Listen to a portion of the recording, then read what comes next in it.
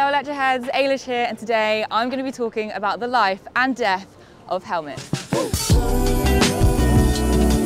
Now I know helmets not the most titillating of topics, however I thought I'd try and spice it up a little bit by also cycling around central London. I'm just now cycling towards Big Ben. I'm going to go visit the King. I am the King. What the fuck is this here? A helmet is arguably one of the most important pieces of equipment that you can have as a micromobility user. But believe it or not, helmets do have an expiry date. What the f? And it's not as long as you may think.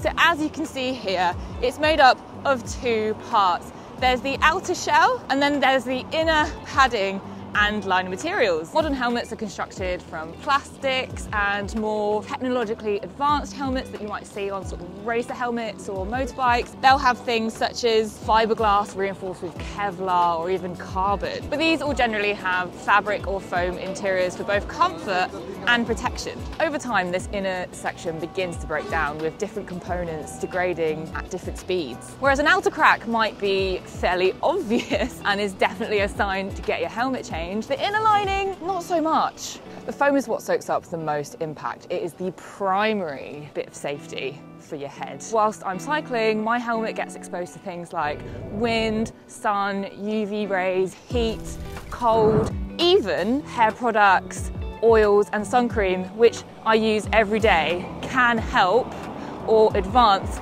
the degradation of the inner lining of my helmet. Now, of course, the more the helmet is used, the more likely it is to degrade quicker. And obviously when you're involved in an accident or you accidentally drop your helmet onto some kind of concrete or wood floor, the inner lining, known as EPS, absorbs that impact and can then become damaged. Wholesale sections of the inner lining can break free and that basically renders your helmet useless. And how you store your helmet as well when it's not in use is also a big impactor. Oh, we're just coming around the corner now to Buckingham Palace.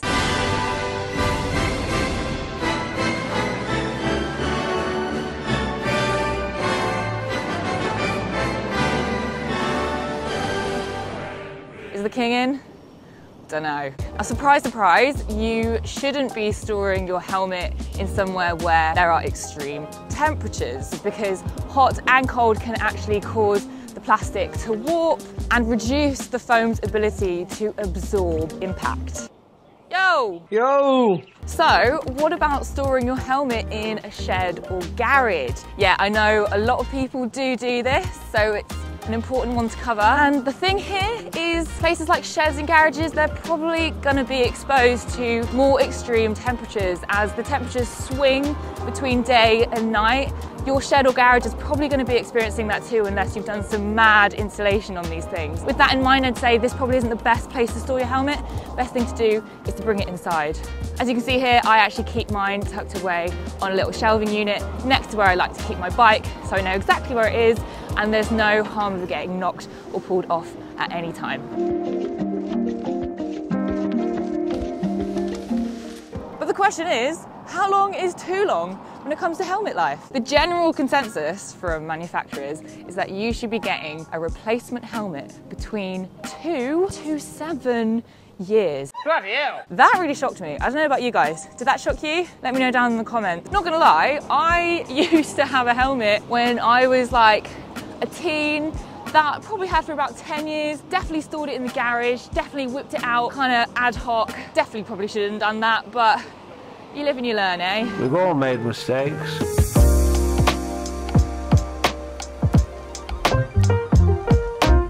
Is there an element of the manufacturers covering their ass and getting a few extra sales in? Probably, but to be honest, would you want to push the time frame and see if you can stretch that helmet any longer than what they recommend? I don't think I would. It's a matter of life or death here, people. However, let me throw a really interesting study your way by MEA Forensics, showing that helmets can withstand the test of time longer than what the manufacturers claim. Using 770 donated bicycle helmets, they found little or no evidence of helmet age-related deterioration in impact performance. This is quite a bold statement, right? Within the limitations of the sample and test conditions, these findings do not justify replacing a damage-free helmet every 2 to 10 years, as recommended by some helmet manufacturers. So look, I'll drop you a link to the article in the description below if you want to find out a little bit more and read the article yourself. But to give you a quick overview, said used helmets, some of which were about 26 years old, after drop tests of 2 impact speeds, one of which was 3 meters per second and the other was 6.2 meters per second, only 4 failed. Okay, back on the road.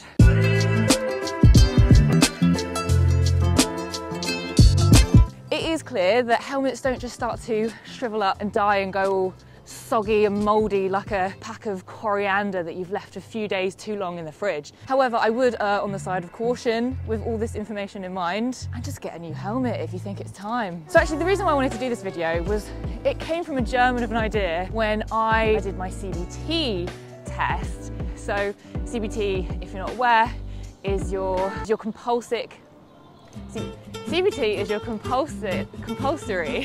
compulsory basic training that you have to do to be able to ride a moped with learner plates on British roads. I did pass. Thank you very much, everyone. So here in the UK, it is the law to wear a motorcycle helmet when you're on anything from a moped and upwards. That is part of very stringent British safety standards. Ooh, look at this. Can you guys see this? Beautiful. Look at that. Look. All helmets worn in the UK must meet one of the following. British Standard BS 66581985 and carry the BSI kite mark. UNICE, am I saying that right, regulation? 2205? Must be a European economic member. You can even actually find specific approved helmets via a website called Sharp. They're a consumer information initiative which basically helps you choose the right helmet and make sure you know everything you need, that have been set up by the Department for Transport to give you all the information that you need to know on regulated helmets here for the UK. Now, motorcycle helmet regulation is obviously a little bit different than cycle helmets, and that is because it's actually not the law to wear a helmet when you are cycling, which I think is a little bit doolally, but hey ho. Tell me if you think otherwise and let me know why. I'd love to hear your thoughts. You're wrong. But it does make you wonder why, if helmets do technically expire, why they don't actually have an expiry date, because, well, it's not really that simple. The reason is down to a lot of factors, basically. Firstly, the clock doesn't start ticking once the helmet rolls off the production line. This helmet could then be put into some cool dark storage in the back of a bike shop for a good few years before somebody comes along and purchases one. You won't get a better deal than that. You can't just chuck on an expiration date onto a helmet because the manufacturer doesn't know when it's going to be bought. So at the end of the day, it all really comes down to you being fully aware in terms of how you've been using your helmet, the kind of conditions you've been putting it through, how often you've been knocking it about, how often you've been in a maybe small collision or fall. And obviously if you have been in a crash, please do change your helmet immediately if you haven't already. Because of course, the better you look after your helmet, the longer it's gonna last. But if you're one of those who aren't convinced about wearing a helmet, let me, just for a moment, spout off some facts and studies that might make you think otherwise. Go on. According to a 2019 study looking at helmet use on severe traumatic brain injury and death involving 11,000 cyclists, unsurprisingly, cycle helmet use was associated with a significant reduction in severe traumatic brain injury. 47.6% of patients not wearing a helmet sustained a severe TBI, compared to 19.1% who were wearing a helmet. The largest review on cycling and helmets to date collected data from over 64,000 cyclists cyclists around the world and found compelling evidence to suggest that wearing a helmet reduces the risk of serious head injury by almost 70% and fatal head injury by 65%. They also found that the risk of sustaining a general head injury is reduced by 51% and a facial injury by 33% when wearing a helmet. So keep that beautiful face and head of yours safe. So look, if you've realised that maybe it's time to get a helmet, or if you've got a helmet, if it's time for an upgrade, what exactly should you be looking out for? Well, let me tell you. First off, you want to make sure that you're buying one that you are happy to wear, because if you're like me and you're commuting daily, you want to make sure that you're happy to pop it on your head, that you're going to be comfortable in it, and just making sure that it fits you properly. All you need to do is really simple: get a tape measure, pop it around your head, measure the circumference, and you are golden in terms of finding a size of helmet that you need. And you can also get a fastener. I've got one on the back of my helmet. Lots of helmets do that, so that once you pop it on, you can then get that fastener and tighten it up so it's nice and secure. If you want to go even more super savvy and secure, then you can look out for helmets that offer MIPS. Sorry? That is a thin little bit of plastic that is inside your helmet, so if you are in a collision and there is any twisting or rotations, then that little plastic rotates for you and stops you from getting any potentially added brain injuries or even worse, damage. But whatever model you buy, you want to make sure you're looking out for BS EN1078 marking, and that is represented by, as I mentioned earlier, the CE symbol. What that symbol means is it meets British and European safety standards. Very, very important, so keep an eye out for that. And also, don't think that you have to be spending a load of money on a helmet as well.